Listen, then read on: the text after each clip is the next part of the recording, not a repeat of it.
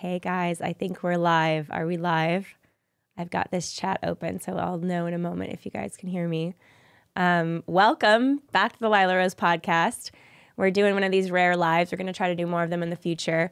This is going to be a really special live because we have a very special guest in studio today, Trent Horn, who I'll introduce in a moment. Some of you guys know about his amazing work. But first of all, I just wanted to thank everybody again for tuning in. We're getting started here. We're going to do some live Q&A during this live stream. We're also going to do a quick debrief on the Whatever podcast conversation that I had yesterday with Trent Horn. It was a debate on, is sex work bad for society? We're going to talk about that.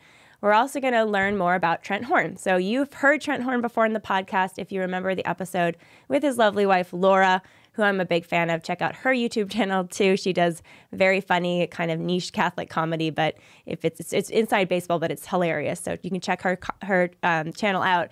Trent has an amazing channel, which is the Council of Trent. And he does amazing Catholic apology. He talks about a lot of theology issues. He talks about a lot of cultural issues. And he's an amazing debater and author. So he's a staff apologist for Catholic Answers. So he's here in studio. Trent, thanks so much for joining. So good to be here after we had a bit of a long day and evening yesterday with the debate on whatever. But yeah, it's fun to be in this situation, and it's a lot more relaxed. We can just kind of chat. Yeah, well, and we have a chat here, which is very kind. I think a lot kinder than the the whatever chat at points. You get roasted, but massive Lila and Trent win. I saw a lot of people commenting about what an excellent debater you are, Trent, which I fully second. You are fantastic. Let's start. I do want to get into the Whatever podcast. Sure. We will do that. Yeah. That was a 3-hour debate we had yesterday. Yeah. But I want to start with just people learning more about you. You obviously have your channel, Council of Trent, but why did you get into, what got you interested in, and why did you get into doing apologetics? Sure. So I'm a convert to the Catholic faith. I grew up in a kind of a non-religious home. My dad was Jewish, but he didn't go to temple, and my mom was a former ex-Catholic, but she didn't really go to church. She was Christian, and we didn't go to church as kids. So I grew up kind of being a deist. I believe there was a God out there, but I didn't subscribe to any religion. I thought Christianity was false. And when I did more research in high school, I realized it was just a certain form of Christianity that I thought it was wrong, kind of Protestant fundamentalism. I was really attracted to the teachings of Catholicism, and I was exposed to them through a Catholic youth group at my high school. So then I came to accept that Christianity is true, Jesus rose from the dead, and then in my investigations that the Catholic Church is the church that Jesus Christ established.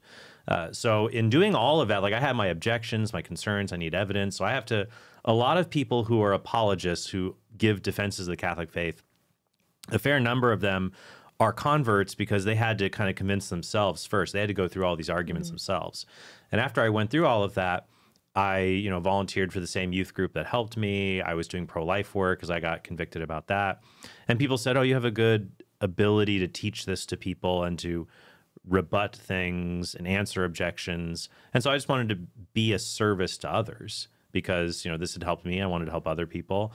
And I enjoy it. I enjoy research. I enjoy debate. I was never like a formal debater or anything like that, but it's just the temperament I have. I enjoy this kind of engagement with people. And I just enjoy helping to remove obstacles to the truth that can form in people, intellectual obstacles that can be in people's paths to faith in Christ. So you and I both, we love, obviously, and have some background. I was raised evangelical Protestant, and I have a lot of listeners on the channel who are evangelical, who are Protestant. Some people who don't even ascribe that way. Maybe they're Orthodox. There's certainly a lot of Catholics. Yeah. You made this comment. You said, I saw a lot of inconsistencies, or you were looking at, you called it, I think, fundamentalism. Yeah. Fundamentalist Protestantism is maybe the term you used. Yeah. Well, I remember when I was in junior high, so this would have been back in the late 90s. The 20th century, as some people would call it now. I love there's like somebody shares something on social media saying, Professor, do you care if I use an older source from the late 20th century? And he's just like, like sighing, like, oh, am I that old? But yeah, I remember I would go on the internet back then and I was investigating religion. So is this a Protestant youth group? No. So no? The youth group came later. Like in junior high, I was just like, there's a God, but whatever. He doesn't care about me. What faith did your parents have? They weren't really practicing anything. They didn't practice anything. So I was just choose your own adventure. And I would go on the internet. I would debate Christians who said that, evolution is false and it endorsed young earth creationism. And I had read there was a lot of debate on the internet back then between creationists, young earth creationists, and people who defend evolution. There was an internet in the 90s? Yeah, it just ran a lot slower. When you turned it on, it sounded like a dying cat. I remember I'd turn it on, or you would clog up the phone line. My mom would be like, you got to get off the internet. I got to use the phone because it used the phone line. So you would be doing internet research in the 90s. That is a true 98, that 99. Is a true apologist in waiting. It was, right there. But yeah, and I remember back then. This was before YouTube. A lot of the debates I listened to were audio debates. They were not video because this is audio recorded at a college or when a debate happened. And so I was debating. Then I thought Christians used faith as a crutch and they're very anti-science. Like I loved science. So like when I was in the 6th grade, I joined the Young Astronomers Club and we got to go to Jet Propulsion Laboratory. And I thought in JPL here in Pasadena. And I thought this is the coolest thing ever. And I just thought science is awesome. And why do I need religion? It seems like religious people just scoff at science or they're anti-scientific. But then later seeing within Catholicism, you have Monsignor Georges Lemaitre, a Catholic priest who developed what later became to be known as the Big Bang Theory. Gregor Mendel, an Augustinian monk who was the father of modern genetics. Like seeing within Catholicism, especially for me, that faith and reasons, science and faith really intertwine well. I found that very attractive. And then, of course, there's Protestantism, of course, that would be similar there as well. Not all Protestants are young earth creationists. There are Catholics who are young earth creationists, which is fine. The church doesn't make scientific judgments. The church says you have to believe that God created the world and he made man in his image. How he did it, Catholics are free to accept scientific consensus on that or not. That's fine. But what attracted me beyond just the scientific evidence was seeing, Jesus didn't leave us a book. Jesus didn't tell anyone to write anything down. Prior to his ascension, he didn't tell anyone to write anything down. The apostles don't talk about a collection of writings being a sole infallible rule of faith. That just Catholicism made more sense of the data I saw from scripture and history. But that was the impetus for that was being invited. Just this nice girl who was a friend of mine invited me to the Catholic youth group. And it's like, okay, I'll give it a try. And they would take questions and they were willing to dialogue. They weren't standoffish. And, I appreciated that. So how old were you when you became Catholic? It was 2002, so I would have been 17. Okay. But the process started probably like a year earlier. And then what was the process like from 17 to now you're a staff apologist at Catholic Answers? Yeah, so... Your whole life is doing in the latter Catholic part of theology. high school, let's see, I remember that I was invited, this girl, not Laura, but she's a very nice girl, she's married now, invited me to go to prom with her because she went to a very tiny Catholic school that had like 25 people at it. So they wanted to have a prom. So they decided they were all going to invite somebody who didn't go to the school, each person. So how do you do a prom with 25? Well, if you each is that the whole class size? Yeah, it's a very tiny Catholic school. Okay, so High all school. 4 classes equal 25 people. I went to one of their senior graduations. It was one person, but he was like valedictorian. Sounds like homeschool. It does feel that. Oh, totally. But so they all just said, we'll all invite people who don't go to the school. So now you have 50. And so she invited me, and I met her dad, and he was the president of the State Right to Life organization. And he showed me his pro-life work, and I was just really convicted at that point. Like, wow, this is, and then I got really going down the rabbit hole of the arguments that people make for and against, because I was nominally pro-life, but wasn't as big a deal to me. I read Francis Beckwith's book, Politically Correct Death, which he'd reworked as Defending Life. But Frank is one of the best pro-life philosophers out there, along with Chris Kazor and Patrick Lee, Chris Tollefson. If you guys are watching, I'm not playing favorites or anything. Not playing favorites, guys. You're all great. But I remember reading that and just being really addicted to these arguments. Are so fascinating. And, debating people on that. I was involved in the pro-life club at Arizona State when I went there. And then when I graduated college, I decided to, in my last years of college, a pro-life organization called Justice for All came to our school and set up these big images with abortion on them. And I just was late to class because I just started dialoguing. They had an open mic and I was debating people on abortion, and people are like, how can you work with these people and do this? I'm like, I don't work with these people. I go to school here. I just think they're right. And then I started joining them on trips, and I raised funds to go work for them. And so I worked for them for several years. Then I worked for the Diocese of Phoenix as the Respect Life coordinator, and I was offered a position there. And I left Justice for All, and I eventually got to the diocese because I was dating Laura. We were engaged, and we were going to get married. And I got to find some stable employment. And then 6 months before we got married, I was leading people on this trip to California to go to a marriage conference and do pro-life outreach.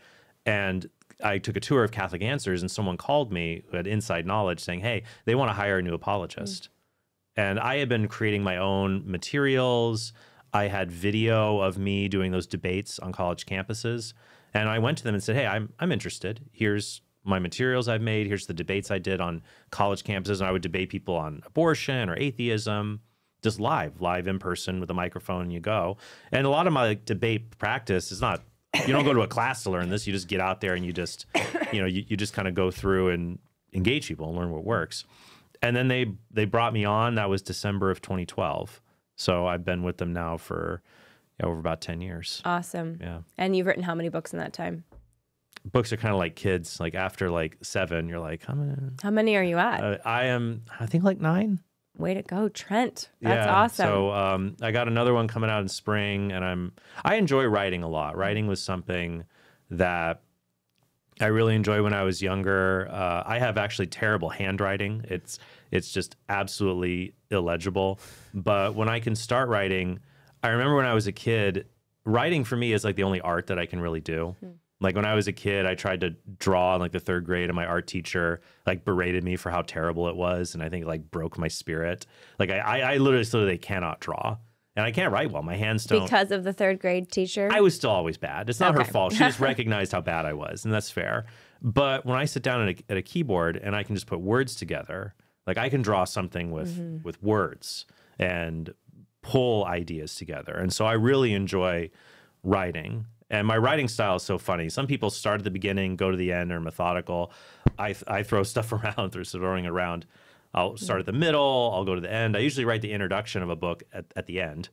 That makes sense, though. Or the book kind of writes itself to some degree once you're putting it all in there. But 9 is a lot. You can see, you can tell that you obviously like to think and like to explore different topics, but that you also like to write in order to get 9 books. And with writing, I like research. I remember when somebody asked me to endorse their book on a subject, and it was an apologetic book, but I actually declined because their apologetic book had no footnotes in it.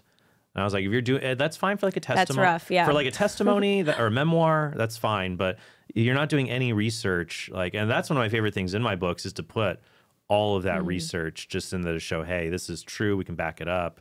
And like focus on. Well, that I will say, let's talk about, we're getting a lot of comments in the chat, so I want to pay attention to our chat. Yeah. I'm learning the YouTube live thing, and I appreciate everyone engaging. It's awesome.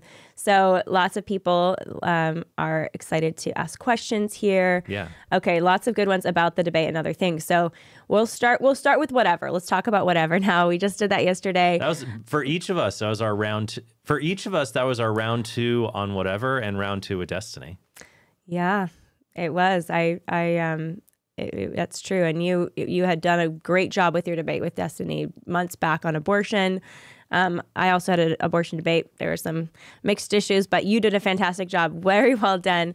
But let's get a question in here. So, well, there's first a question asking what you want to share. What prompted the debate? Yes. I hadn't heard this was happening until Trent's post on YouTube announcing the debate. Yes.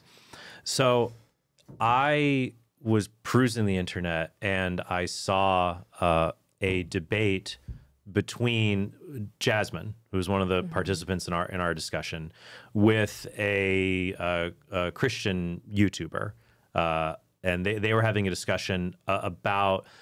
It wasn't about OnlyFans or sex work. It was about another topic.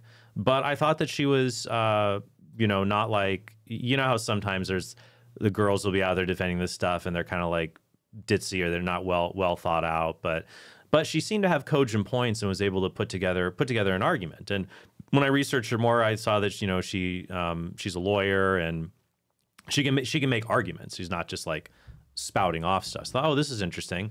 And so I emailed her and I said, hey, I've been looking to have a dialogue with someone on whether pornography or prostitution is okay. Would you like to come on my channel and we'll just dialogue about it? And I thought, okay, well, what's a way I could use this? Because I'm always thinking, like, how can I reach the most people, and especially the most non-Catholic people? And I want to share the truth. I want to get in front of them and present, here's the truth, and here are good reasons to accept it. And what would be a good way to do that? And I thought, oh, this might be a way to get back on the Whatever podcast to present that to people. And Brian seemed to really enjoy the debate that, you know, I had with Destiny before. I thought, well, what if I pulled people together? I thought, well, it could be me and Jazmen, but if you have more people, it ups the ante and gets people more excited to want this to happen.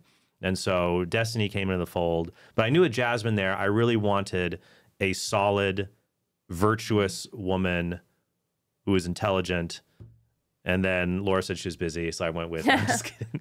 No, Laura. I'll take second to Lauren. That's fine. No, I actually asked Laura. That would have been great, actually, if Laura had done that. That would have been very fun. Laura is funny. I asked her, and she said like she would love to do it, but also she'd be just like too nervous. Like, oh, what if I don't say the right thing? Or like, no, you just go out there, you get them. I'm gonna. But she's. One thing that really attracted me to Laura though was during the Justice for All time when I did the pro-life work on college campuses. That's where we met, and I saw her on campus. Like she would debate professors, and you know, this little blonde girl. It's like, well, why would you do that? And she just like. So she's got that spirit as well. But she was like, by the way, if you want to hear Trent and Laura's love story, it's very cute and very fun. We have an episode on that from several months back, so you can check that out on the podcast. Yeah. I don't remember the episode number, but yeah, it was very fun. So, but I thought you'd be a great pick to have. Thank you, Trent. And honestly, like I saw people in the comments saying that like even just like a comparison of the demeanor and rapport and how you and Jazmen carried yourselves, it just shows such a stark difference in your worldviews and how you consider sexuality and how to value and cherish this. And so I knew that I wanted people to especially be able to see, because this is an issue involving men and women, to see how men and women can present themselves in this, you know, kind of virtuous way. Yes. Well, I thought it was great, and that you kind of initiated it. And I mean, you and I both know pornography is everywhere. Yes.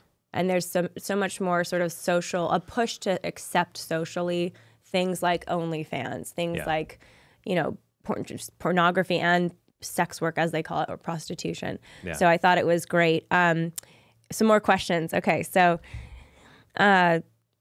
this is a good one. This is kind of the debrief question, right? Yeah, sure. So, of course, this is from Timothy O'Donnell. Of course, nobody's perfect during a debate. What would Trent like to have phrased differently during the debate? Yeah, and I can tell all things I would have done differently. Trent was nearly perfect. Trent did really, really well. So what do you think, Trent? What's your debrief? I know, there's just little things. I remember when I was talking about prostitutes and being murdered in Germany versus Sweden. And Destiny brought up, well, there are population differences. And my brain just ran dry about the populations of Germany and Sweden. Google it right now. Let's see. I didn't want to say because I wasn't sure if I was going to be right. I want to say Germany. I want to say Germany's, I don't know. Sweden, I think, is 5 million. Germany might only be like 10 or 20 million. I think it's like 50 or 60. I think that's what. Yeah, see, that's why I wasn't sure, so I didn't want to say. I can look it up. But yeah, that's tough but even with the population, 83 million Germany. Yeah. It's a big country. But even with the differences there, my point is that when you examine the two different countries, how they treat prostitution, Sweden has dramatically reduced the demand for it by criminalizing buying prostitution. Even traffickers, police have intercepted their communications saying that it's a bad market for sex and for other elements like that. But, you know, I mean, that was one off the top of my head, but I think I still talked about that related to the study. I don't know. There were just other little elements here or there where maybe like I wanted to, you know, find something and I couldn't find it, or had to wait and collect my thoughts of it. But I can't really think of anything where they brought up an argument for a position that or you wasn't just was unable to answer. I really wanted to keep focusing them back on the basic moral and value question of just, is this stuff bad? What does it do to people? And what does the moral philosophy that justifies pornography and prostitution, what does it also justify? What does it naturally lead to? It takes away any principled objection towards, which is why I pushed to say this leads to accepting extremely depraved things. And I think it's important for people to see that if this is the worldview you want to endorse, this is what you're going to have to buy later. Maybe you don't want to buy that. So I think that's a great point. And I think that was clear in that both Destiny and Jazmen effectively had to say, yes, incest is okay, provided there's consent. And even on the bestiality question, when they were pressed, it seemed that they kind of like, Jazmen didn't want to, but Destiny realized that the argument doesn't work there. I have an episode coming out soon just on that, on the article Peter Singer shared, because this is not, like I said, it's not just a fringe thing. Like, he's a famous philosopher sharing this article. And a lot of people the problem is a lot of people say, oh, it's obvious that it's wrong. Well, why is it wrong? We always want to say, like, give me the reason that something is wrong. And then you have to follow those reasons, like, oh, well, it's just obvious infanticide is wrong. Well, why is infanticide wrong? If infanticide is wrong, why is it wrong to commit infanticide but not kill an intelligent pig to have pork chops? Pigs are smart. They can solve puzzles even, but pigs are also delicious. And I have no qualms about eating pigs. But why is it wrong? Well, like, why is infanticide so awful, but pigicide just is not? Well, because infants are human beings. And there's, so that's your reason. Oh, well, who else is a human being we're killing all the time? So they're biological human beings. So it's similar. It's a similar way to run backwards if you're talking about sexual ethics. We do this in pro-life all the time. Hey, see this horrible view? That's what pro-choice leads to. If you don't want to go there, maybe you should take the other view. Similar with sexual ethics. Hey, see this depraved and wicked sexual act? Your worldview leads to that. If you don't want to go there, because in that article I critiqued that defended bestiality, it said, if you make an argument that sex is ordered towards a particular purpose, like human procreation, then you have a solid argument against bestiality. I was like, oh, that's pretty, and I point that out in the episode coming up soon. Like, the author admits, if that's your defense, well, you've got a way around it. But if you do that, well, then other kinds of sexual behaviors among human beings, you'll see they're disordered. So I was impressed with a few things about your performance, let's call it, at the debate. But one is, before the debate, the amount of prep that I know you put into that. I mean, you take this is not just something that you do. This is something you take extremely seriously. Because I know you care deeply about souls and reaching people. And so, you and I were going back and forth, but you really put in a tremendous amount of time into making sure you understood the body of research around the harm of pornography, the harm of prostitution on both the creators and the users. And I was impressed during the debate that multiple times, I had some papers and I was like looking, but you were just... You knew the study. You knew it in the top of your mind, and you remembered it. You had memorized it. I am curious, and I've had people I think are curious in general about how you prepare for debate. Like, what is the process that you go through, and also for your channel, because you and I were talking about this in the car ride back last night. That's but fine. you do put a lot of prep into your videos, and you're very careful with the arguments that you include. So what's your process? Yeah, so the videos now, the episodes, I started this like 8 months ago. I script them, and I'm happy to tell people that. I mean, I use a teleprompter and I script them, but I mean, I'm more than capable of having a discussion without a teleprompter. Of course. I'm not a slave to one. But I do that for my episodes. I script them out because I like writing, number one. And two, I just want to be really judicious with people's time. Like, there's so much content out there. People are so busy. I want to give them the information as efficiently as possible. So when you speak off the top of your head, you're always going to be inefficient. That's just how it goes. Something I script that's 20 minutes long, if I tried to cover all the same material, it would take me 40 minutes, and I'd have a bunch of extra stuff that doesn't need to be there. So I like the prep for that.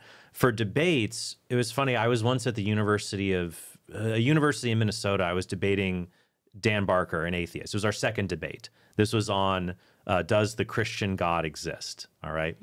And so before the debate, I was at the Newman Center. I went to Mass, and I met some of the people there. And the football players for the college were there. And we were talking about what we do and like, how you do debates. It's awesome. I said, yeah. They're like, how do you prepare? I said, well, you guys, like before you have a big game, like, do you watch footage of the other team before you do the game? And they said, yeah, we always do that. Like a lot of athletes will watch footage of someone they're going to play against to see what do they do. You know, do they have little tells? Do they have a particular kind of play that they like to use? And so that way you know, oh, this is going to happen, so I'm prepared for it. And I said to him, I do the same thing. Like prior to that debate, I had watched 4 or 5 of the most recent debates Barker had done on this subject. And Dan has been doing debates before I was born, I think. He's been doing this for a long time. But his debates have become very predictable. So when we got up for when we got up for our debate, Does the Christian God Exist? Dan used a tactic that is called the Gish Gallop.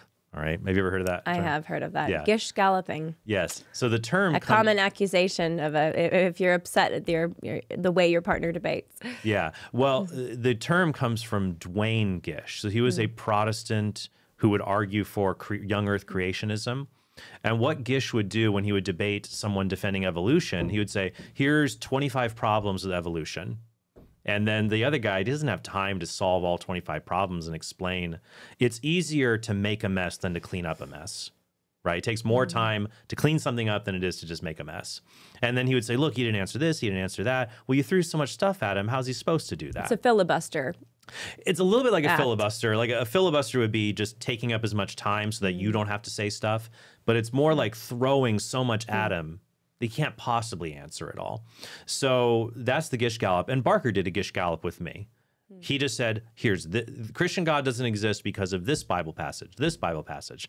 This, you know, this is embarrassing. This is violent, and threw it all out there. But I was prepared. I basically had reconstructed in my mind, all right, before the debate, I had constructed what his opening statement would probably be. So my rebuttal, I scripted out my entire rebuttal to answer him point by point as efficiently as possible. So now the Gish Gallop I could run in reverse. I had a bunch of answers I could throw back at him, and he doesn't have time to answer them all. So the Gish Gallop, you're in real trouble if you've got a skilled person that can throw them all back.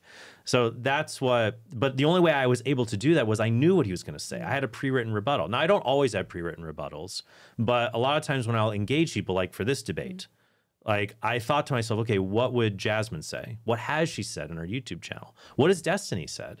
And sometimes I'll try to get in the head of that person, like, I'm going to make this argument, but if I were Destiny, what would I say to that? Oh, okay. I would say that if I were Destiny. Then I need to say this. Well, what would Destiny say to that? And so I said before the show when we were talking, it's also similar to if you play chess. If you want to be good at apologetics or debate or do things like that. I don't play chess all the time, but I like doing it with my kids. I do jujitsu. It's kind of like playing chess with your body a little bit. So much more painful. But it teaches you how to think, if I do this, then this can happen. And you have a branching tree of arguments and replies. And the goal is to just become familiar. Oh, if they do this, I'll do that. Now, you can't be robotic. You have to be able to think on your feet. But the more you prepare, the more you can be like, oh, I'm used to this. I know where this is going. And then you've got a better way to respond. Excellent. All right. We have a lot more questions, but we're going to take a quick break for our sponsor. So you guys, I'm very picky about my skincare. I always have been. I tried a lot of products, high-end products, low-end products, all different kinds of products over the years. And it's been very hard for me to find a line that I like, multiple products, and I'll keep using. And that's why I'm so excited to share about Nimi Skincare. Nimi Skincare first caught my eye because it's a beautiful brand. They've got great sourcing of their ingredients, but they're also a pro-life, pro-family company. So when I tried their product for the first time, I was surprised to discover that I love using Nimi Skincare. I love their moisturizer, which I use every night. I love using their vitamin C scrub. I love using their sunscreen. They have all kinds of other products. I think you're going to love Nimi Skincare. Give them a try. It's NimiSkincare.com. That's N-I-M-I, NimiSkincare.com. And for the holidays, you can use the code Lila at checkout for 15% off your order. That's NimiSkincare.com. Support a pro-life, pro-family company. Try some amazing product and use the code Lila at checkout for 15% off your order. That's NimiSkincare.com. Great. All right, we're back here with Trent Horn. We are doing a live, put questions in the chat. We're talking about the Whatever podcast yesterday, Catholic apologetics, and all kinds of fun stuff. All right, Trent, another question that just came in through the chat from Daniel Peters. Question for Trent. What was the hardest or the most frustrating moment in the debate yesterday? The comments on the video are pretty positive. What did you think? I think just frustrating for me was I wanted to really focus on particular moral claims, and they would try to shift and get away from them. Like, I wanted them to explain, why is it disordered? Why is it unhealthy for friends to demand exclusive friendship? But it's not unhealthy. In fact, it's expected to demand exclusive sexual relationships. Because if sex can mean whatever you want, if we identify that one exchange of feelings to be exclusive is unhealthy, like friendship, then why wouldn't you say that about people who choose sexual monogamy? If you choose friendly monogamy, and I just wanted to push that, but sometimes it's hard. You know, people will squirm out or immediately shift the subject, try to get out of things. So those, I was trying very hard to show that their worldview cannot explain these very basic moral intuitions we have about what sex is for, friendship is for, what is our human nature. And so I think that would be frustrating at some points. I think there was also difficulty. I think it was important that we had empirical studies to back up the problems that pornography and prostitution cause in society. I think there's always a danger when you present an empirical defense that the other side will just say, okay, you have your studies, I have my studies, which is what Jazmen did also. I have my studies also, which I looked at those studies. I've looked at them as well. Like, I cited some of them. I cited a study from 2013 by Nicole Prouse. Prouse is a very fervent pro-porn advocate. She's had beef with Matt Fradd for a while, and has studies to try to downplay this idea that porn could ever be some kind of an addiction. Yet I cited her study because her very studies do show the changes in the brain and what happens when people have lesser cue reactivity to pornography. So even her own research indirectly makes the points that I would be making. I think it could be frustrating when we're talking about like porn addiction. People go over that really fast. It's like, I think what Jazmen was almost treating like, no, it's not like alcohol addiction. And I agree. Like, if you take alcohol away from an alcoholic, they might die. But if you take porn away from someone, they're probably not going to die. But that's why I like using compulsion. It's just like, there's a thing you do and you don't want to do it anymore, but you feel like you can't stop. Like, to deny there are people who feel that way about pornography, to borrow the phrase you gave in the debate, a very good one, is to live in unreality. They just shouldn't feel bad about pornography. And as I said in the debate, that's like saying to a gambling addict, well, you should just stop feeling bad about losing money. You should stop feeling bad about gambling. You only feel bad about gambling because, you're worried about losing your money and it's you have a moral incongruence. No, the point is, when you're in a position and you feel like you can't stop doing something, it's a compulsion. And it's changed your brain to make you feel like you need to do that. And porn does that to people. What did you think of Destiny's response to that line of argument about how pornography, you can see in brain scans, it lights up parts of the brain that need more and more stimulation to keep lighting up, which was the argument about increasingly extreme forms of pornography are needed for users to get the kind of the dopamine hit that they're seeking. Right. But, I think Destiny, if I remember correctly, dismissed it by saying, well, when you eat a cheeseburger, your brain lights up. So what? Well, that was but his I would response. say that anything that makes you compelled, that isn't good for you. Because I think this was something that was kind of lost. Like, the prompt is sex work, quote unquote. Is it bad for society? Because you could even hold the position you're neutral on the morality and you say it's just bad for people's health. Like, you could say, I'm not saying smoking cigarettes is right or wrong. It's just not good for you. Like, you could hold that view, and you could even hold that view about pornography. So I think I would, maybe if I could go back, I say, I agree. I could agree with you that sugar, flour, probably may create similar pathways in the brain that can lead to compulsive behavior. But I would say, though, do the studies show that pornography does that in a very distinct way? And then also say, what about the harms? And I would say that the harms of excessive sugar intake, I think, pale in comparison to the harms that pornography intake does to people. Like, that it's like what Jesus says, do not fear the one that can destroy the body, fear the one that can destroy the soul. And even if you're not religious, you can talk about soul in the sense of you're becoming a person. To become a person that is aroused by simulated violence and degradation, that is to lose even the non-religious sense of the soul. I thought part of the conversation that was really interesting that unfortunately didn't get as much space because it wasn't as much a debate as a discussion. You know, it really was a free flow of ideas and free for all, cross examines and everything else. But but I did think this question of what is sex for? Yes. And Destiny did, you know, to his credit, he did try to say this is a separate question. Then, I mean, they're related, but then is it like good or bad you know, as a net to society? Right. What is the purpose of it? What's the meaning of it? You spoke to that. I know I spoke to that. And I don't know that did you feel that there was a position that was offered that was cohesive from Jazmen and Destiny? Because they certainly said sex is for recreation and you need consent. Right. But my view of what they shared was that that's basically the extent. And then Destiny even seemed to say that this is to expect us to put more, you know, to tie it up more than that and to provide more of a comprehensive view around that is not necessary. No, I think they gave a minimal answer to the idea of what sex is for. And that's a little bit different of talking about like the value of sex or sex is just for hedonistic purposes. I would say that they gave an extremely minimal definition. And that's why I asked them, like, is there any kind of sexual behavior that's bad that would only involve consenting adults? And that's why I tried to tease that out of Jazmen more when she'd say, and I asked her, which was, I thought, there were a few different shocking moments in the discussion, but one was just asking her, is it bad for children to see pornography? Like, and just the idea, like, well, the studies are mixed. I'm like, the studies are mixed. We have laws that can send people to prison for showing pornography. She couldn't answer that because her philosophy or her worldview couldn't support a clear answer because she doesn't have the correct. She slipped up a little because she sex, did say like, oh, well, some people will see it and they'll see that some things aren't normal. Like, oh, well, what parts of it aren't normal? What is normal? Let's dive into that a little bit more. And so I feel like this view that reduces it all to consent, you really lose the ability to say that any kind of sexual behavior is abnormal in the moral sense or in the virtuous sense rather than just the statistical sense. All right, for those who are just tuning in, Disco Barrage says, what is this about? Was there a second Trent Horn Destiny debate?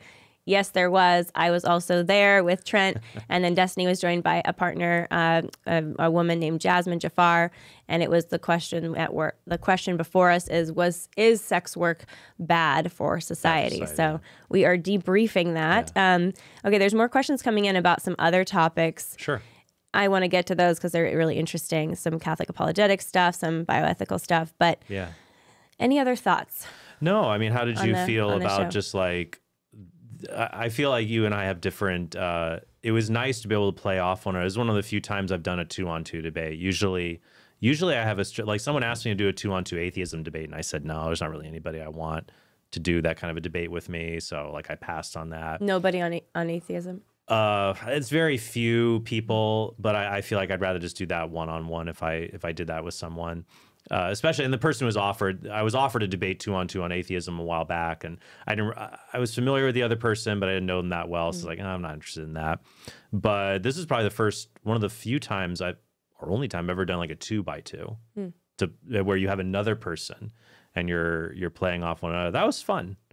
It was fun to be able to take a break for a little bit when the other person pick up a few things. Well, you did great. You can totally. I mean, you were excellent. So I was coughing, and that was a little annoying to people. And again, apologies to the people. I'm coughing in the side. I've had this cough for 3 weeks, but I mean, you did very, very well. You gave me some really good advice a few months back because we were talking about just debate approach and preparation and the format of debates.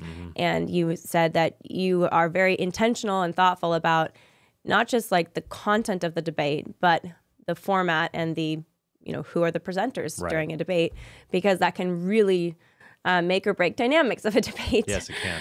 And that was, I mean, I think in the past when I've done debates, they're like talk shows, or there have been some podcasts, but it has been one-on-one or it's just this big group. Yeah. But it's different when it's like we're having a debate and there's a group of specific people chosen. You didn't necessarily pick your partners. Yeah, totally. You show up and you're like, navigating this situation. Yeah. And I think you're very prudent to think that through in advance and say, is this a choice I'm going to make to do this one? Or is this better to bow out and find a format that's more amenable to a constructive conversation? Yeah, exactly. And you do that very, very well. And that's your channel too. Check out Counselor Trent on YouTube. Yeah, no, I thought it was a pleasure to debate with you, and I definitely would have done some things differently. I think, the coughing obviously was annoying, but I think because it's such a free flow conversation, and there were so many things that were left on the table. That's hard. Like conversations. There are lines that I started with Destiny and Jazmen that never got completed because they got sidetracked by a new argument that was asserted, and then you just couldn't close the loop because there was a new argument, and you didn't want to interrupt too many times. And that's you try to interrupt, but not too many times. I like more formal debates with rounds in them. I like dialogues if we're a bit more not as feisty, but I think that this is just the format that whatever would prefer just kind of go at it. But you're right, it does allow threads to be left unraveled. Yeah, and that was my background in high school and college to some extent, but was team policy debate, and you have 8 minutes and 8 minutes, and then you have cross-examination, and then another 8 minutes, and you have 5 minutes and 5 minutes, and it's very ordered in that way. But I would have, I think, just let you take it a few more times because I was engaging with Destiny, and you engaged many times and did very, very well. But you had a lot to say, and you were doing so well. So it was a pleasure to be partnered with someone who is so competent and excellent at debating. I remember there was a moment though, like when we were talking with Jazmen about the dignity of work, and I was really glad that you just I made a point, it got roundabout, and then you brought it right back and affirmed it. And what you were like, what Trent is saying is this, and that's true. And like, good, it's all coming together. So there was a nice interplay.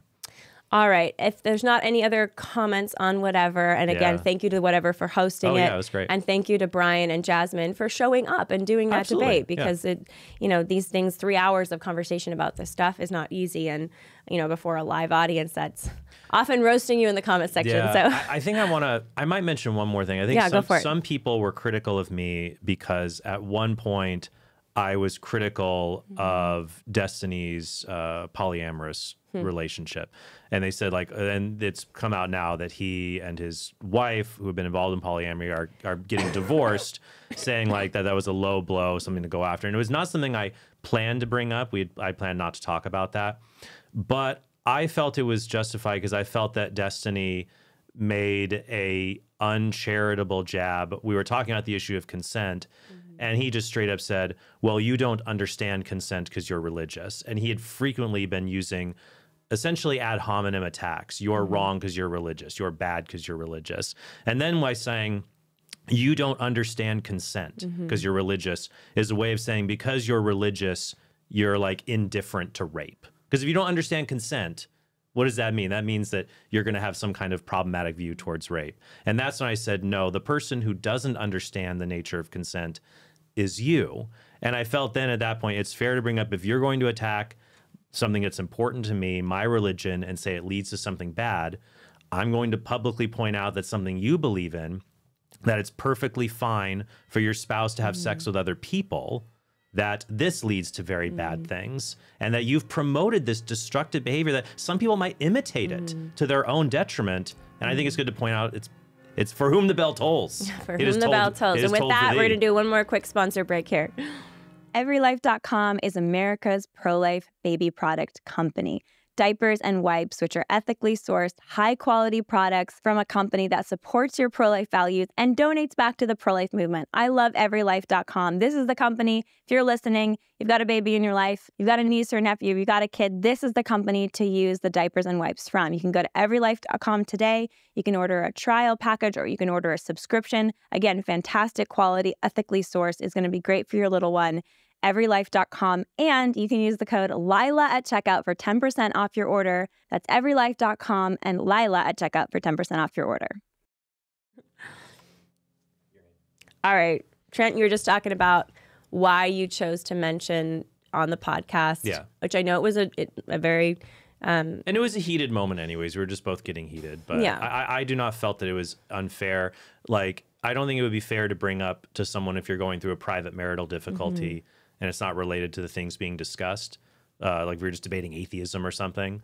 But the fact of the matter is, if you publicly defend a destructive lifestyle and you set this off as an example to others that is acceptable if they want to choose to emulate it, then I believe you've waived the right to not be criticized of that, to say, look, it has led to a destructive consequence. You don't want to see, other people shouldn't have to, should be able to take a lesson from that. And normally I wouldn't have, but I feel like if he was going to attack something that is important and foundational to my life, religion, then I think it was fair to bring up. Well, and I think the other point there is it's not that you were revealing information that was private. It was already public knowledge. It was public information. And yes, I feel very badly for what Destiny is going through. And I hope things work out very well for him in the end. But I think to your point, this is a kind of a clash of lifestyles that are chosen after, we hope, carefully deliberated decisions about how should we live. Right. You know, what is the right way to live as human beings? Right. Is God real? What does God have to say? Right. What is sex for? What is marriage for? Right. And I think the accusations that were made sometimes, well, you're just Catholic, so you have to believe this. And you and I both chose, we weren't even raised Catholic. And most people, even people who are not religious, would find it absurd to think that you can have an exclusive emotional connection to someone in a marriage, quote unquote, but be fine with that person having sex with other people. It doesn't take a religious person. It just takes a grounded person to see that that's absurd. Okay, we're going to do one more or maybe two more quick comments on whatever from the chat. Thank you guys so much for putting your questions in here. Then we're going to go a couple other directions on some apologetic stuff, which are coming in, which are fun. All right, one more thing on the chat for the realies. When planning the debate, would you have ever thought that Destiny would say bestiality is somehow better than killing an animal? That was somehow inadvertently stated or purposefully in the debate that bestiality is better than killing an animal. It is better to have sexual acts with an animal than it is to kill them. I'll discuss this in an episode. I already recorded this episode a while ago. Looking forward to that coming out. Yeah, so I'd already broached the topic because I wanted to talk about that Peter Singer reference to the bestiality article. I anticipated and thinking in my head, well, how would they go about rebutting this? And I felt like, and I thought in my head before it would happen as we were sitting there, and I said, Jasmine, you'll probably, it was interesting in the engagement. I said, here is my argument. Why is this wrong? Jasmine, I bet you would say this. This is why it's wrong. And she said, yes, I would say that. I'm like, okay, but here's why that argument doesn't work. And then Destiny said, you're right. That's why the argument doesn't work. And I anticipated that what Destiny often does is he'll just bite the bullet on claims. We did that before when we debated abortion.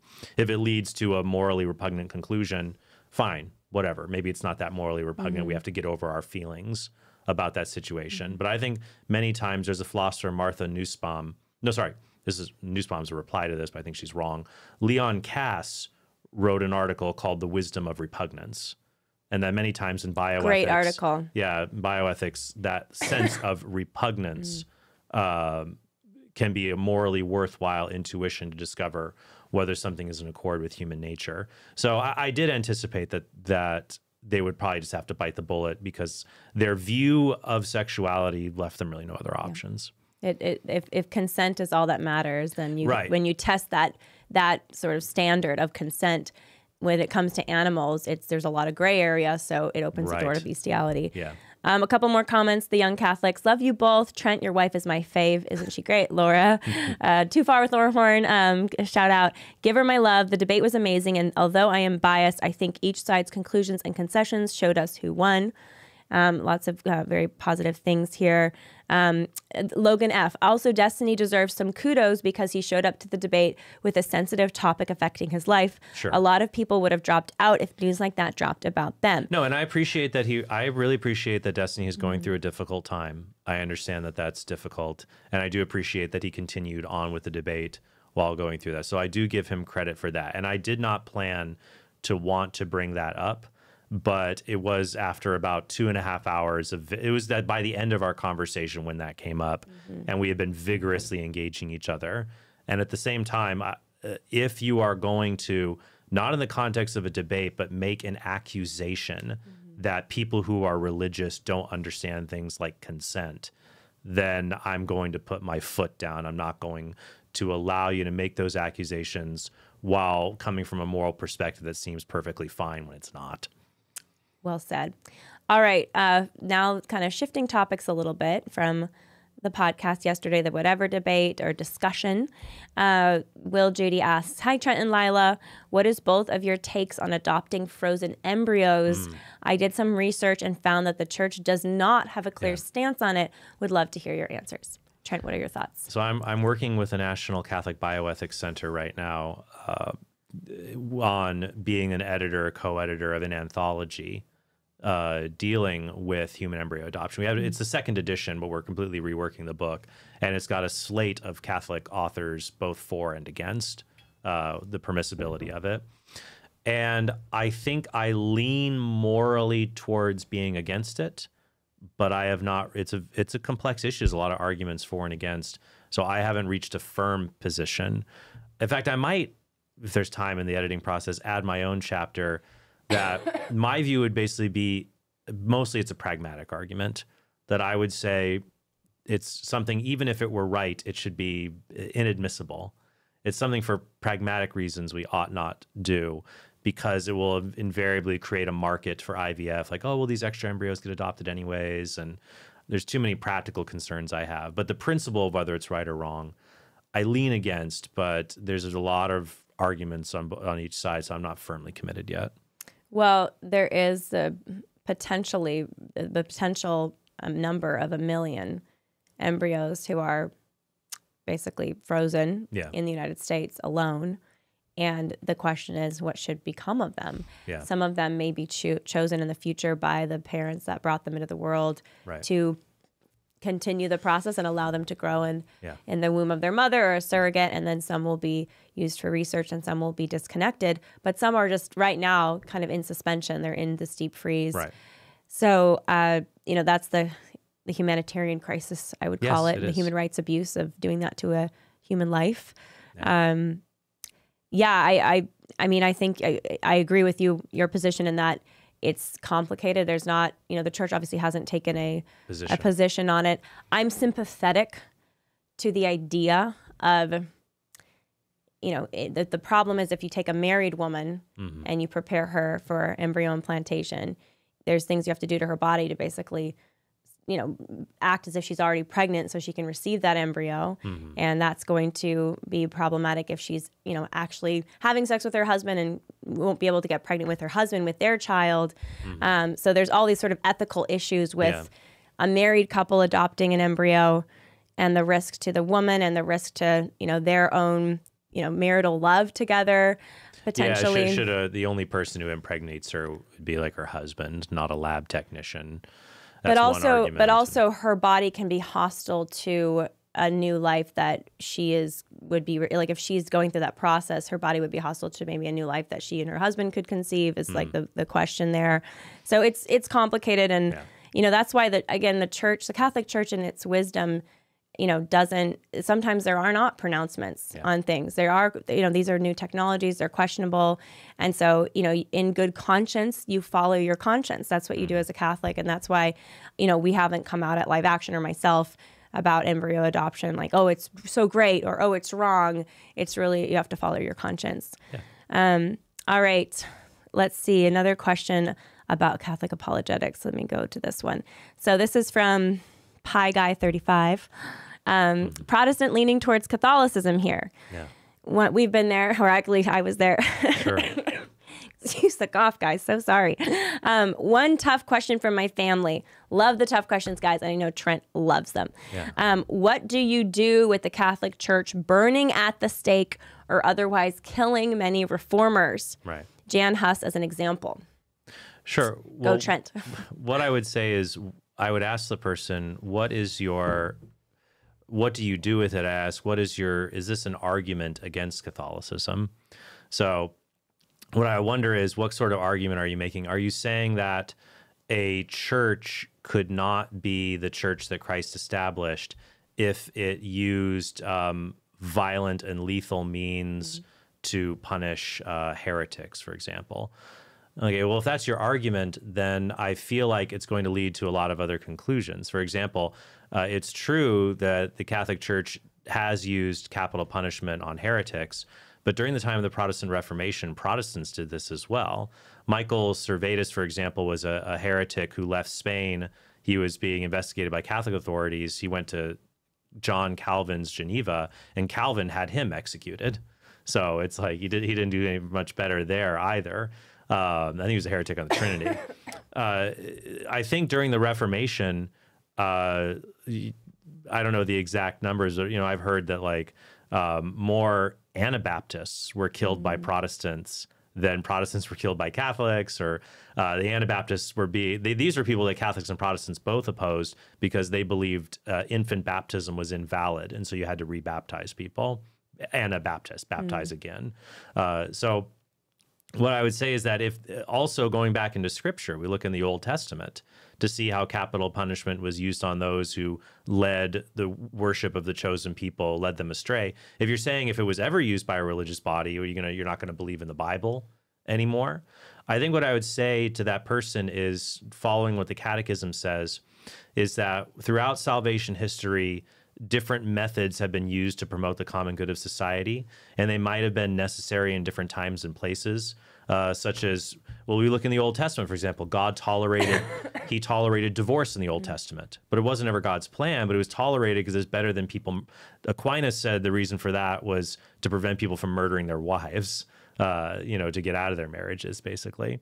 So tolerating divorce, aspects of slavery in the ancient world, and using capital punishment, not just for heresy, but throughout the history, throughout the history of the Western world, capital punishment could be used for people who committed things like grand theft, hunting on the Lord's land, and but we see now, or adultery even. But we see more and more, even people who are pro-death penalty don't want to apply it in those circumstances.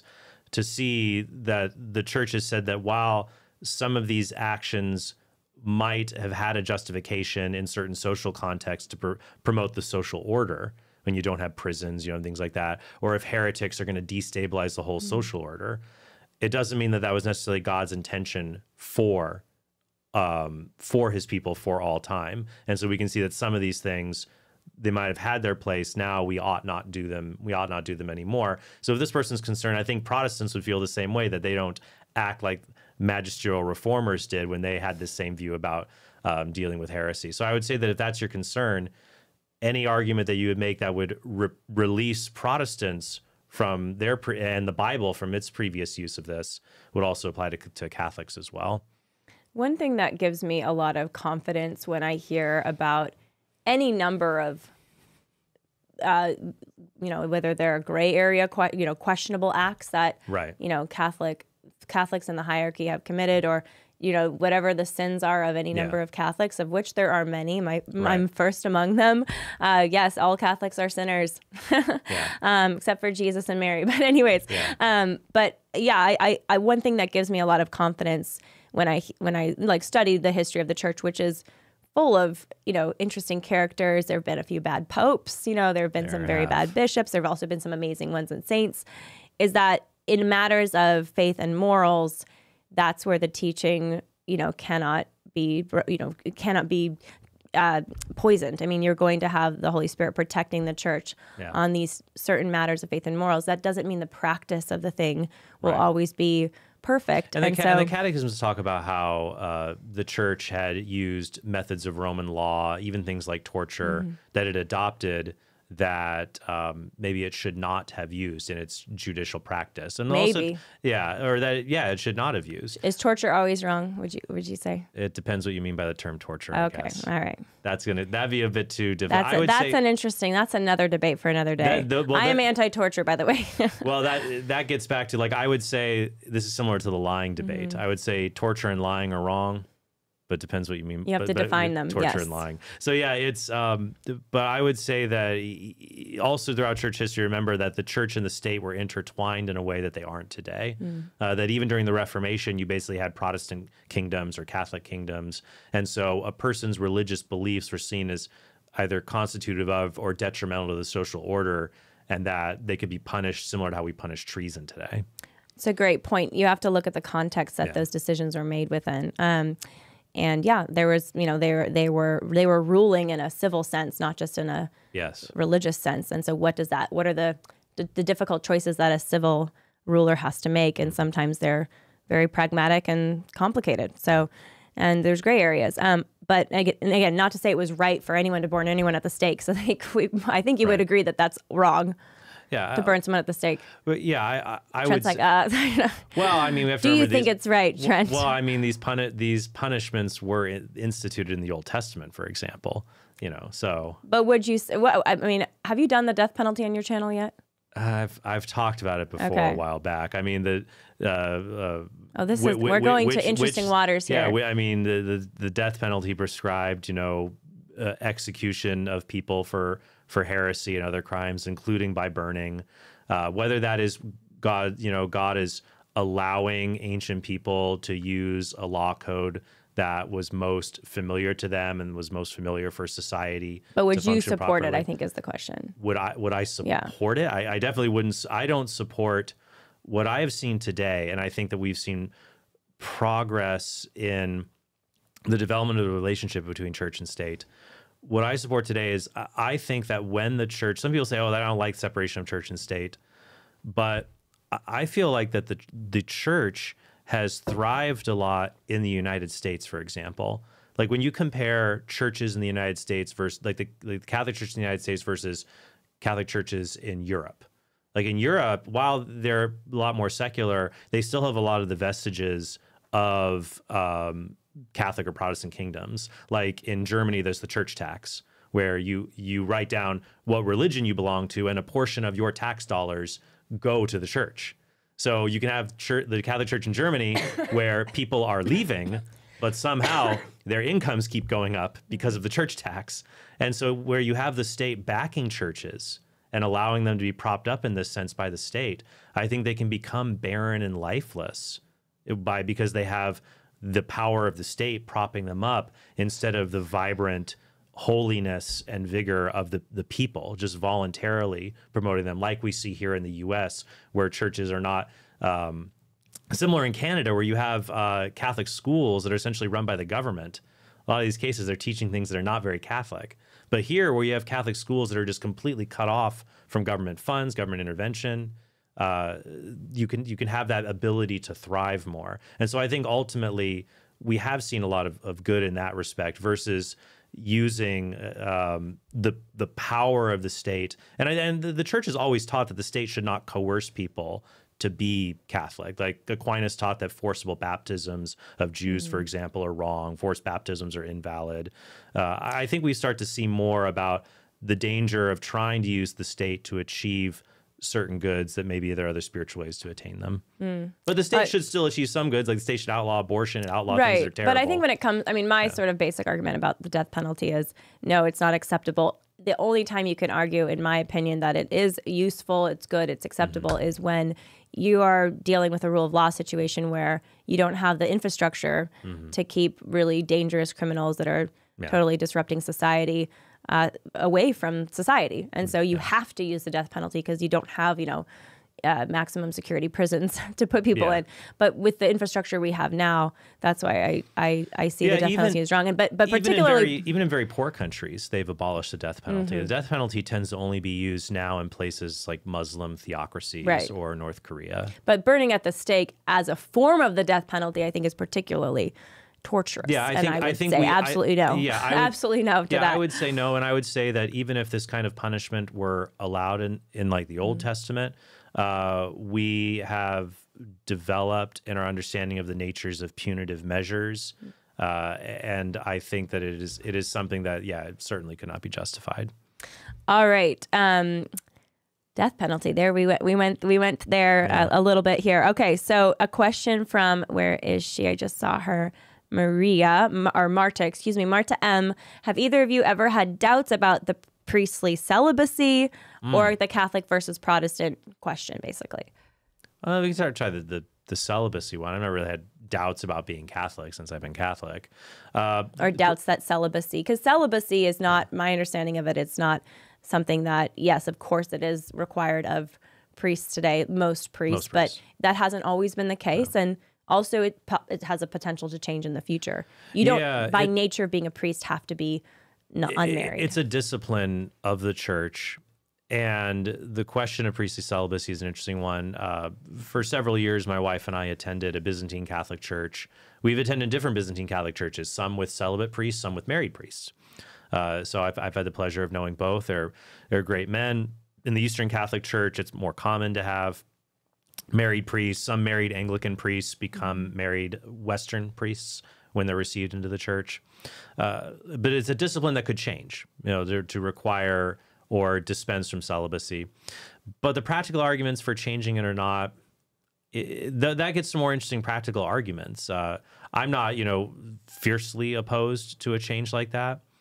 But at the same time, I think that a priest, like when they're all in black to show that they are dead to the world, they're alive in Christ, that they've renounced everything to follow the kingdom. Celibacy is a very good thing. St. Paul says in 1 Corinthians 7, he wishes all could be celibate like him because you're able to fully devote yourself to God. It's a beautiful witness. And I think it's important for more people to see that and to be able to live it out joyfully. So I'm very opposed to the idea of dispensing from the obligation of celibacy because we just need more priests. Like we need to make the job more attractive. That is a dangerous attitude. I feel like a lot of the problems we have, and I'm actually really excited about where the priesthood's going in the next 30 years. They've done studies showing that priests who self-identify as progressive or orthodox or conservative, more conservative in their leanings as priests, like theologically conservative, that has grown tremendously since 2002 on. And I think there's a reason for that. I think, honestly, a lot of the problems we see, like priests, they're just like, what are you doing here? Or just a lot of other issues with them. I think like back in like the 50s through the 70s or the 80s, you'd have, and this is something that's, by the way, has happened throughout church history. So during the Reformation, the Council of Trent said people born out of wedlock could not be admitted to seminary because what happened was people would send their failure kids just to the priesthood. Almost like an orphanage. Basically, yeah. And what do you get from that? You have priests who are not literate, priests that have concubines. It was a mess. And I think a lot of times one of the motivations in the 20th century for people to become a priest was, hey, and people told me this, it's a great job. It's, you've got a lot of great benefits. People love you.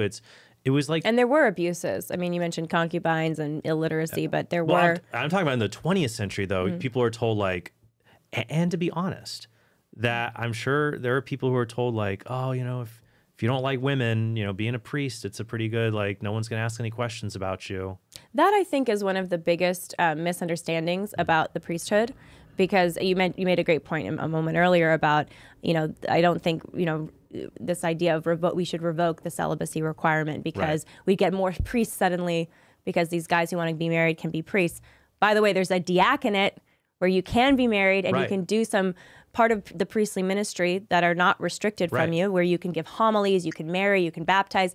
We need a lot when you can preach. It's not like there's a bunch of married men. Married deacons. They're not knocking down the door for that. So why would they? Well, because people don't know it's an option. I think that's part of it. But what I was going to say is a lot of people, I think, there was in the 60s and 70s people entering the seminary who maybe shouldn't have.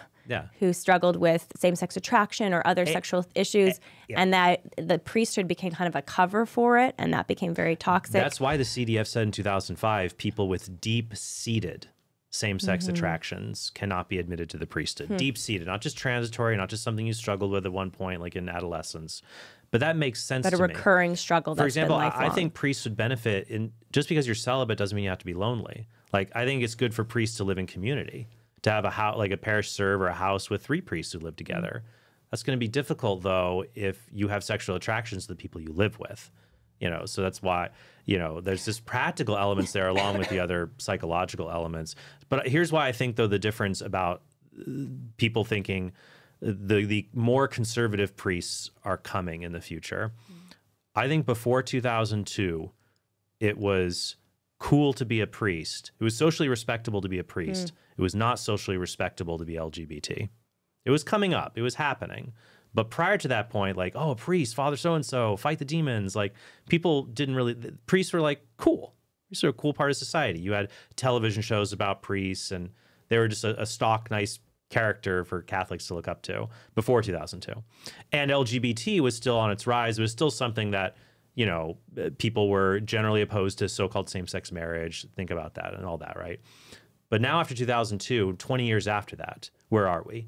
It's totally socially respectable to be LGBT. So now, like, if you were like in the 20th century and you're like, oh, you know, it's not, people won't respect me for being LGBT, so I want to be a priest. No, if you go out and identify as LGBT, you can get all kinds of social respect on TikTok and social media. But if you want social respect today, do you become a priest? No. But that might be a good thing, that the people who do want to be a priest, like, if, it's not like back in the 70s, if someone, and of course there are many good people during that time who chose to be a priest. I'm not maligning anyone who was, or everyone ordained during that period.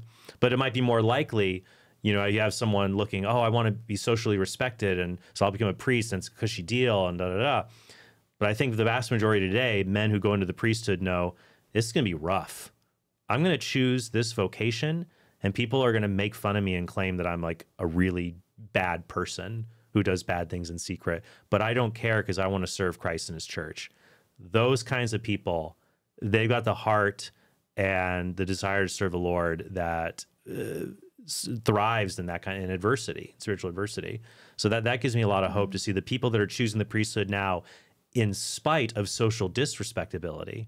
I'm excited to see where the church will be as they progress. Amen. I feel every new seminarian I meet and new priest I meet are rock stars. They're like really believe what they preach, what they live, and they've taken the time to make sacrifices to stick with it in a society that is often hostile to increasingly hostile to the priesthood because of the bad, the scandals. There have been horrible scandals. There was a time when Catholicism was mostly still, the culture could mostly be behind it. Like if you think about when Sinead O'Connor ripped up that picture of the Pope on Saturday Night Live, like people like SNL and the more widestream culture really criticized her about that. Now today, if you did that, people would be like, cheering you on. Maybe not as much with this Pope. Well, it depends who's ripping the picture. You know what? Pope Francis is funny. There will be people who God bless the Holy Father. They'll cheer him on like he's, in favor of all LGBT. And I'll ask those people, he said that gender ideology is a dangerous colonization that hurts people. What do you think of that? Conveniently, not aware of Well, one of the arguments I've heard about against priestly celibacy is we'll look at the sex abuse scandals.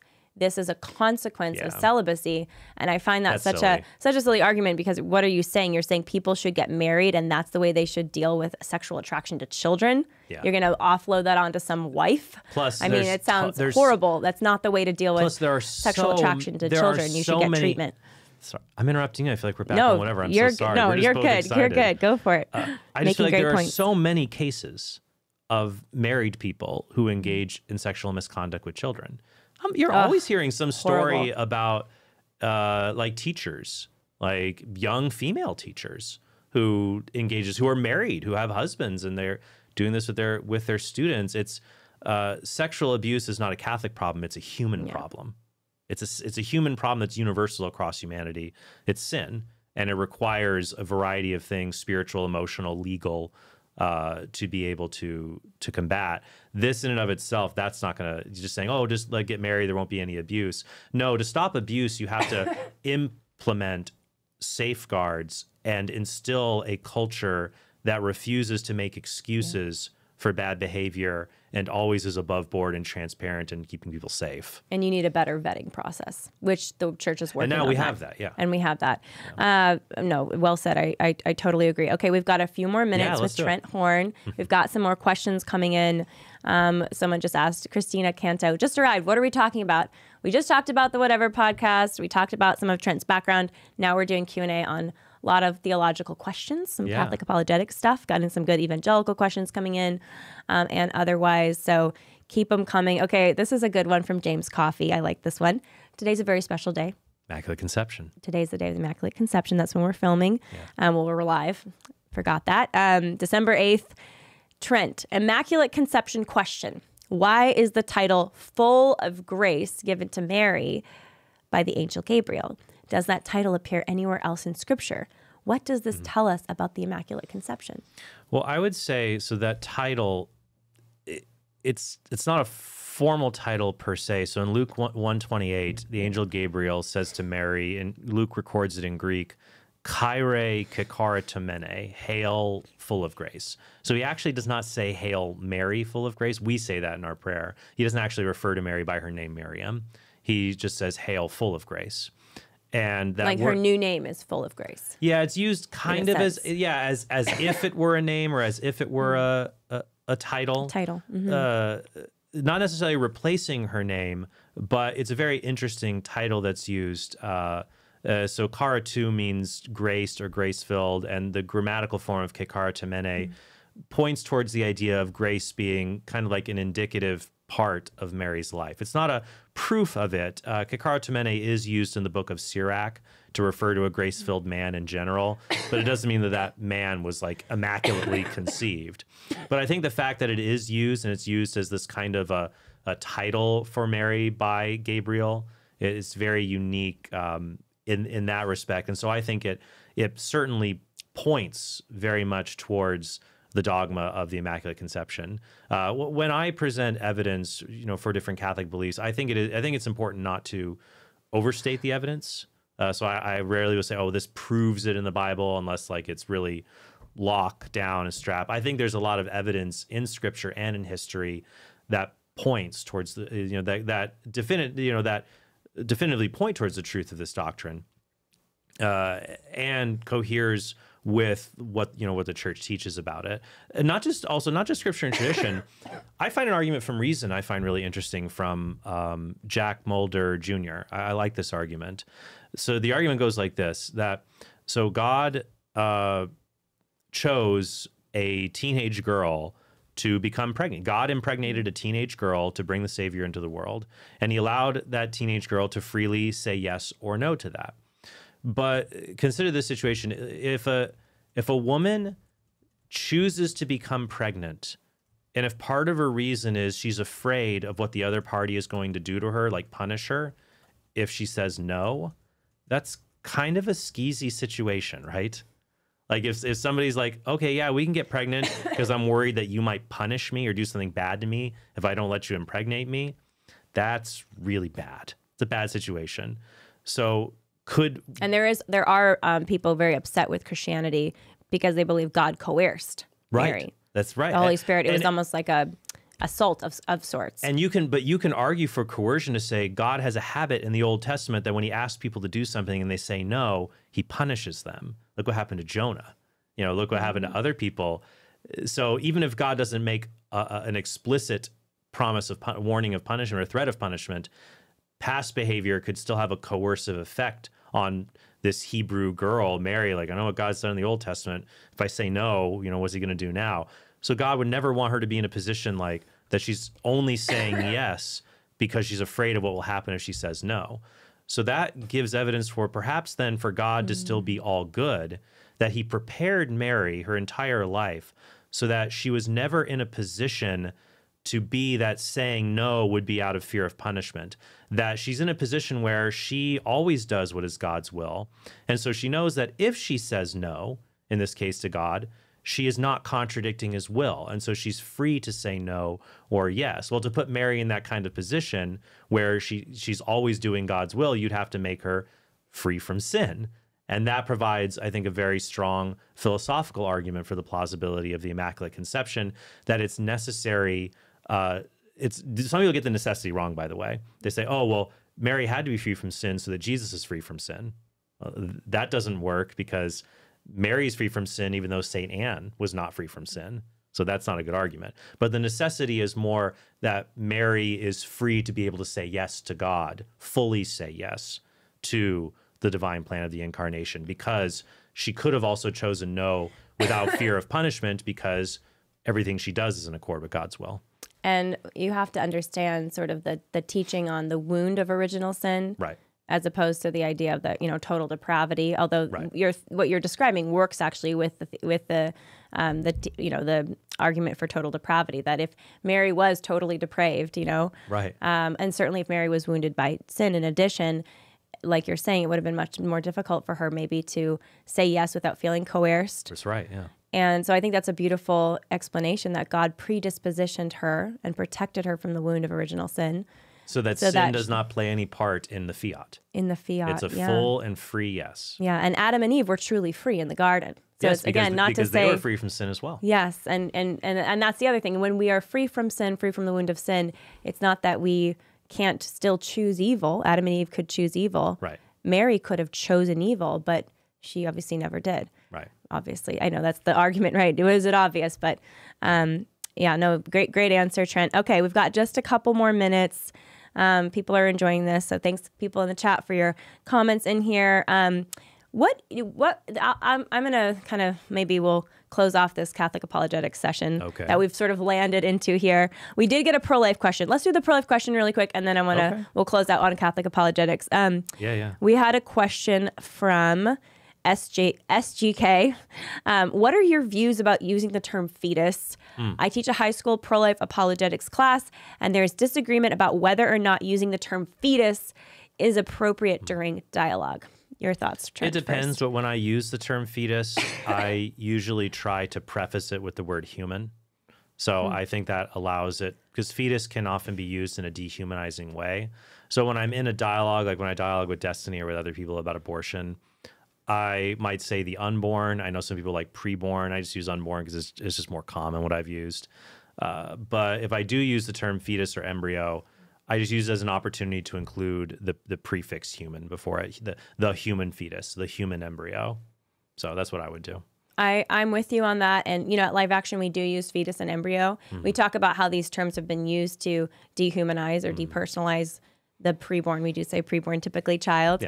Yeah. But that we do need to take back these terms because they're almost used like slurs. Right. It's just a fetus. And it's like a human fetus is a younger than human infant. It's a stage of development, and that's something to celebrate, not to to denigrate and look down on. So, unfortunately, they're used as dehumanizing terms, but they are medically accurate terms for stages of development, like adolescent. We've obviously talk about this all the time. So, but we do also say baby a lot and child. And I think that's because those are accurate too. And I would prefer to use that. I think it's just hard when you're in a debate or dialogue and someone accuses you of using loaded language.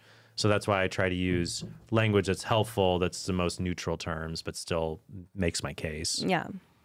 All right. So let's close out here with, you are, I think, the leading millennial Catholic apologist. I'm so grateful for your work out there. And please, again, check out Trent's work at his Council of Trent YouTube channel. And you're doing a lot of debates coming up, which are going to be really interesting on theological issues. Yeah.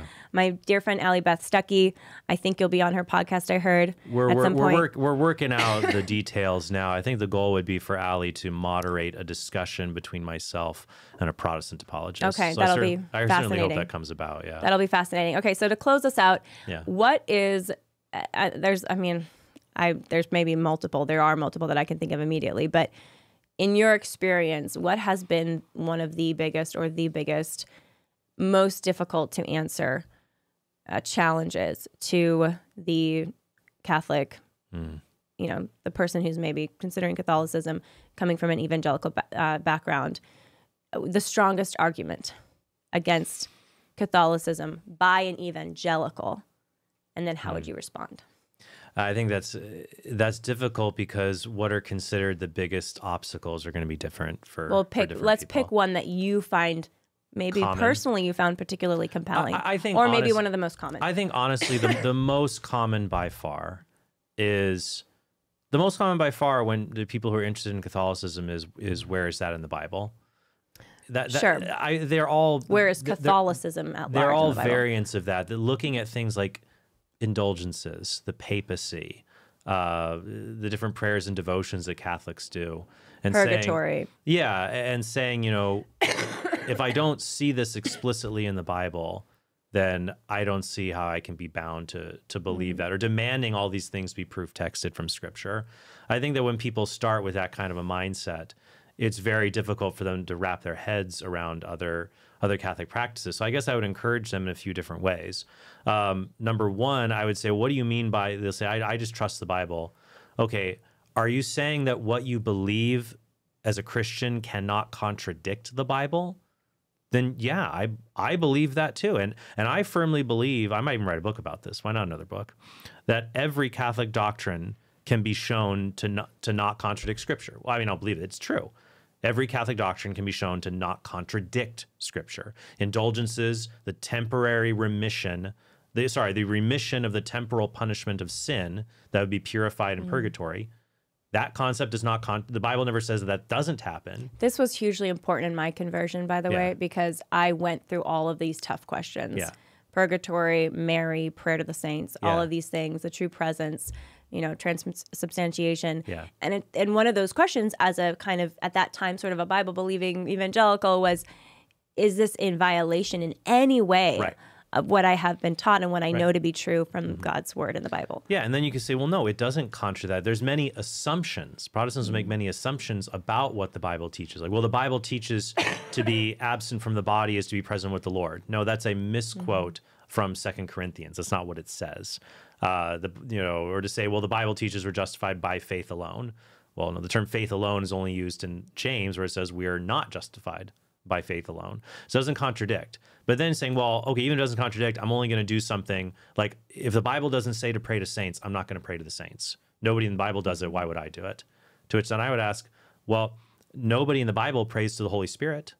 Would you ever pray, come Holy Spirit, fill the hearts of your faithful and kindle in them the fire of your love? Is that a bad prayer?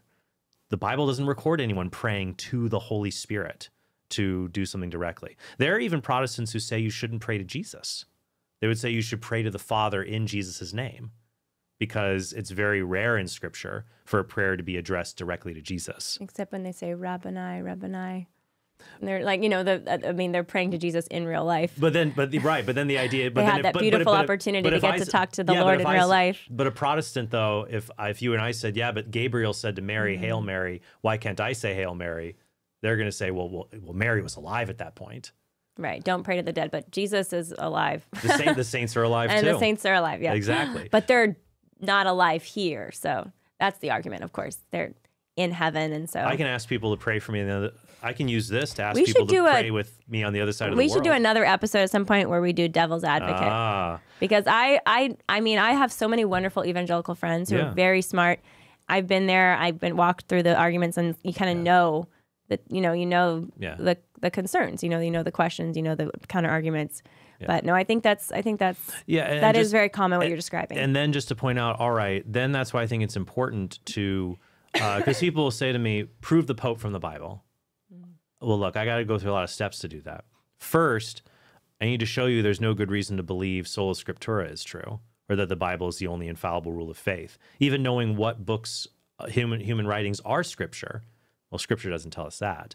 So just starting with I would start with the problem of sola scriptura, and then show, by the way, when we look at Scripture and early history, it seems very clear that the apostles had successors, that the authority of the church did not die out with the apostles, but was given to their successors, and that the church continued to be the means by which the deposit of faith was transmitted, not a set of writings that everybody recognized.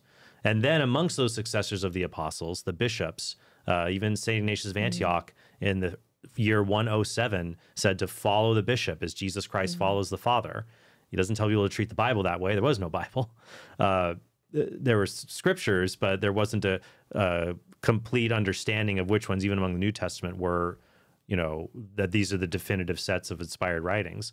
But you could trust the church. And if you follow the church, you were okay. I think then amongst those successors, is there anyone that has more authority over the others, like the successor of St. Peter? So it's like knowing to get to the papacy, we got to show Protestantism is wrong about authority, and then show apostolic succession, and then you would get to debates about the successors of the apostles to kind of distinguish between Orthodoxy and Catholicism. But you can't ask me just to give you one Bible verse on this stuff. Well, and that's why I think your channel is so important, Trent, and your work, because you take the time to go through the steps and explain, the case. Yeah. And this is not just a talking point. This is not just like a social media comment. This is really taking that time. So where can people find your stuff? I'd recommend they can go to the Council of Trent on YouTube, COUNSEL. That's on YouTube, iTunes, Google Play. And they can also check me out, obviously, at Catholic Answers. I'm on Catholic Answers Live often. That's at Catholic.com. So any of those sources. And they can support what I do, you can get some of my resources at trenthorn.com. So. Awesome. Well, thank you again, Trent. Great job yesterday. Thanks for coming on today. Great answers. And check out Trent's stuff. It's fantastic. All right, guys, thank you so much for joining the live stream. Was this fun? Let me know what you think. We're going to do more of this in the future. If you're listening to this on podcast after the fact, always you can send us a message at lila@gtbmedia.com. Don't forget to subscribe to the podcast if you haven't already. Ring the notification bell if you're on YouTube, because I've heard some of you guys don't get the new episodes when they come out. So make sure you're becoming aware of them. I saw another comment here. Lila, you got to take care of yourself. You've been sick all week. It's been 3 weeks. So I'm so ready to be done with this cough. Thank you for your patience with it. The next interview we're going to do, it's not going to be live. It's going to come out on Tuesday, but I'm going to record it actually in just a few minutes, is one that I think a lot of you will really enjoy, and it will be really interesting. It's with Erica Komisar on her book, Being There, The Importance of the First 3 Years. She is a researcher, a therapist who's done extensive work on the important bond between mother and child, especially in the first 3 years, and the importance of the mother being present in the home with the child. So a lot of questions for working moms, of course, daycare, nannies. We're going to get into all of it. It's going to be awesome. So if you have questions on that too, you can actually put them in the chat here, and I will take a look at them for the interview with Erica. It's not going to be live. It'll come out on Tuesday. Again, huge shout out to Trent Horn. He is fantastic. Check out his stuff at Council of Trent on YouTube. And thank you guys so much. We will see you on Tuesday.